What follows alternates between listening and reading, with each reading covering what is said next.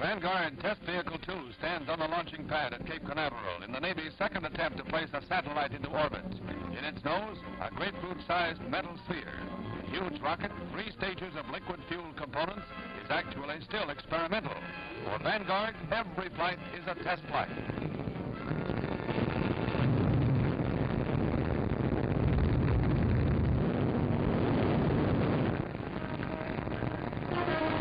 Takeoff is flawless. December 6th, Vanguard 1 lost thrust only 4 feet off the pad and crashed. That flaw was corrected.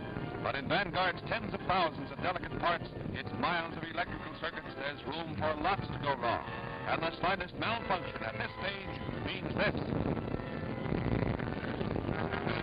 One circuit in the control system breaks down and Defense Department cameras record a pinwheel of fire. Another disaster for Project Vanguard.